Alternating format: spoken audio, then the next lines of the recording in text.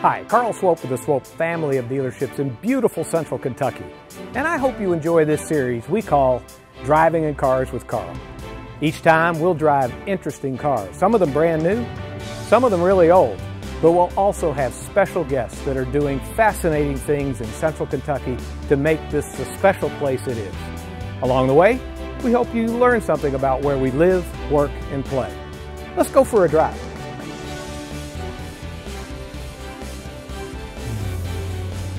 I am really excited about today's Driving in Cars with Carl. First off, I'm driving Toyota's 2019 Avalon.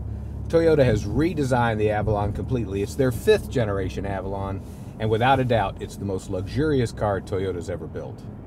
And whether you've lived here for a lifetime or you're a visitor to central Kentucky, today's guest should be very interesting as well. She's Janna Clark, and she is the Sports Marketing Director for the Elizabethtown Sports Park. The Elizabethtown Sports Park is the premier sports complex in really the eastern United States, and it's brought so many visitors to central Kentucky over the last 5 years.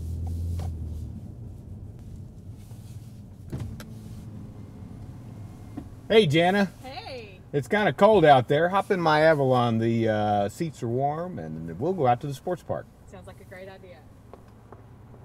This is a soccer mom's dream.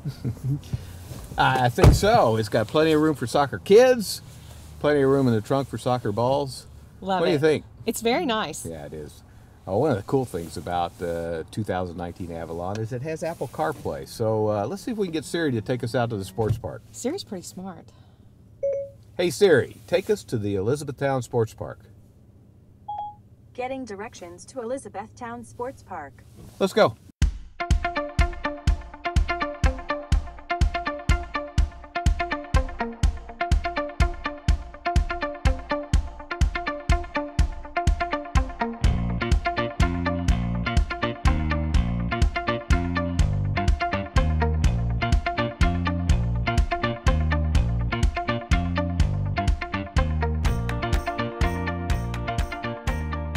So we're going to start our short drive out to the sports park from exit 94, where so many of our visitors stay when they come to Elizabethtown to go to the sports park. They do. This area of town is extremely convenient, right off of the interstate. So many of our families do stay in this area, and we would like to show people how easy it is to get down to the Elizabethtown Sports Park from here. And the other thing that I think some of us miss that live here is how much development has occurred out here at exit 94 since the sports park was built. It's true. We just left the parking lot of one new hotel. In our view right now is another new property that is under construction that will be opening next year. New restaurants at this area for sure are convenient. People like to eat close to where they stay. And, you know, we recruit youth athletes to play sports at the sports park. But because they can't drive this beautiful car, they bring their families with them. So it becomes a family vacation for so many people that come to Elizabethtown. And it's neat to be able to see that happening as we get further and further into the sports tourism business. So 2 new hotels are already open just this year, and then another one's going to open next year. Yes. And this is such an advantage certainly for our visitors, but also for our local residents. Full service hotels, there's the restaurants, there's so much energy and activity out here, and development and employment. People say all the time that people like to travel to places that they would like to live, and they like for people to come visit them in places they like to visit. So it is extremely important for families to be able to host their visitors, for companies to be able to have meetings, holiday parties. It's really fun to have new restaurants if you live here, to have a variety of things to go see and do. So sports tourism really has so many advantages for Elizabethtown. And the Elizabethtown Sports Park is noted for how convenient it is to where people stay, but also what people do. Because talk a little bit about these tournaments that we have, and how the the visitors interact with the community. It's interesting because unlike professional sports and college sports, which everyone seems to think about, we specialize in youth travel sports. And a lot of times people come into town, say on a Friday afternoon, and they have their schedule in front of them. They know when they play their first or maybe their second game. But once they get here, they're looking for things to do in their downtime. So they're looking for nice things like a new movie theater that we have. Yes. A new water park that we have in town. Lazy river around the water There's park. a lazy river around the water park. And family-friendly restaurants, outdoor spaces, Freeman Lake Park, the trails. There's just so many things for people to take advantage of that you don't have to plan ahead of time. You can find easily. You can download the Touritown app. All that information is there for them. And we encourage everyone to do a little bit of their own research. You don't have to make all of your plans before you get here. You have some options of planning what you're going to do in your downtime. Teams love to hang out together. They like to eat together. Yep. Like to swim together. They ever hang out in car museums? They do hang out in car museums. Do you know of any car museums? I think I know of a car museum they could hang out in, which they do. We love the car museum. And we love to have the teams come and see those cars. To have those young kids light up when they look at cars like that is, of course, it warms my heart. Well, it's fun to incorporate history. It's a great photo op. Parents love to take pictures with their kids at the car museum for sure. And so we're driving down Mulberry, which of course our local residents drive down very often, but this is the direct route from exit 94 to the sports park. And of course we're going to go through our historic downtown. And you mentioned they like to kind of hang out in the restaurants and so forth between their games, and certainly the redevelopment of downtown Elizabethtown has been boosted by the people that come here and visit because of the sports park. Tell me a little bit about the history of the sports park. How long have we had it? And tell me about some of the tournaments that come each year. So the idea of the sports park is about 10 years old now. The restaurant tax was passed as the funding source to pay for the construction of the park. Yep. The city was a partner with tourism at the time and continues to be to this day to operate and be involved in the sports park. We have recruited events that draw youth-oriented teams here. They're ages 8 to 18, and they play all different kinds of sports. They play fast pitch, they play baseball, soccer, lacrosse, football. We even have cross-country courses at the sports park, and the sports park is also available to do things that aren't just sports. So it's called a sports park, I understand that. But there are lots of open spaces. There's an opportunity for concerts, for parties, for camps, for showcases, for all kinds of things that happen. There also happens to be a trail around the sports park that our local residents can enjoy, walk their dogs, train. It's open to the public. There's no admission to go enjoy the trail at the sports park. It really belongs to this community. Yeah. We're downtown. This is awesome. Let me tell you why downtown's important. So not only are the businesses, the restaurants and the boutique shopping and the barber shops and the coffee shops, but there are so many events that happen in downtown now, and we're able to promote those to our visitors. Yes. It's just an added bonus because when a festival happens, it's important to people that live here, but it's also really attractive to people that are visiting us too. Yeah. So our downtown really has it going on right now. So how many people visit Elizabethtown because of the sports park each year? So you'd be surprised. Over 50,000 athletes a year. My goodness. 50,000 athletes. And youth boys travel with an average of 2.5 adults. And youth girls travel with an average of 3 adults.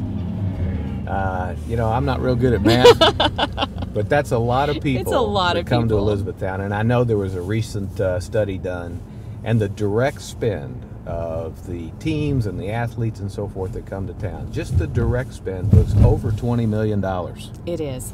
And those dollars are dollars that are being spent at not only our hotels and restaurants, but Right. they are filling up gas tanks, and they are back to school shopping in the summer, and they are having a ball in our community doing whatever those teams need to do in their downtime. In the boutique shops downtown, but also out in the big box stores as well. For sure. We hear people all the time say that we have amazing shopping in Elizabethtown. People that live in Elizabethtown typically don't promote our shopping, but people that visit here from other communities, we have a reputation for having some good shopping. So we've left the historic district of downtown, and we're just a short, mile or so from the actual sports park. You know, it amazes me because I talked to some of our local residents who know we have a sports park. Yes. They know that it's a premier sports park, really, in the eastern half of the United States, but they've never been there. So we're going to take probably the route that most visitors take. Sure. But also show our local residents how you get into the sports park. And again, as you said, they should come every weekend. It's free. It is. And it's a beautiful place to spend some time and watch some kids have a really, really good time. Leagues happen every evening during the week, Monday through Thursday, our local leagues. And I can tell you that our local leagues are made up of volunteers in our community. A lot of them have children that are involved in local athletic programs locally. I think we'll continue to see even more of that as we transition into a new era of the sports park and new opportunities that are happening there. But Monday through Thursday, our park is filled with residents of Elizabethtown that are involved in youth sports. You know, not only is this probably the best car Toyota has ever built, but one of the things I take a lot of pride in is it's Kentucky built. Oh, that's fabulous. This car is built in Georgetown, Kentucky. And, you know, you mentioned that the sports park has actually been operating the last 5 years. I just read where Kentucky, in the last 5 years, has built over 6 million cars. Between Toyota in Georgetown, Ford up in Louisville, and, of course, General Motors down in Bowling Green, Kentucky can be proud of the fact that it's built over 6 million cars. And it's got an awful lot in this car. And right here in Elizabethtown, just outside of our amazing sports park, are so many suppliers to that industry. You've got Tulsa, that's right across the street. Yes. Acubona Brake across the street. Of course, AGC that makes glass. So much of our local community is involved in the automobile industry and builds wonderful cars like this Toyota Avalon. You know, we are all in the economic development business. We are. Tourism is economic development. These industries are economic development. And it is amazing to see so much of that going on right here in Hardin County. When you bring 50,000 visitors, 50,000 athletes, plus their families Yes. to Elizabethtown each year, that is certainly economic development. It is. And the 20 million that I mentioned is direct spend. The multiplier effect over that obviously is increased employment. There's employment here directly at the sports park, but Yes. there's increased employment in the restaurants, in the hotels, in the retail shops that our visitors use when they come to town. So Siri has turned us off of our ring road onto West Park Road, which is the main entrance into our sports park. It is. I get very excited when I take in the view that we're getting ready to see, because I remember years ago when it was just mounds of dirt, and now the incredible view that you get when you pull in and you start to see the lights, and the first thing you see are our beautiful diamonds on the diamond side of our park.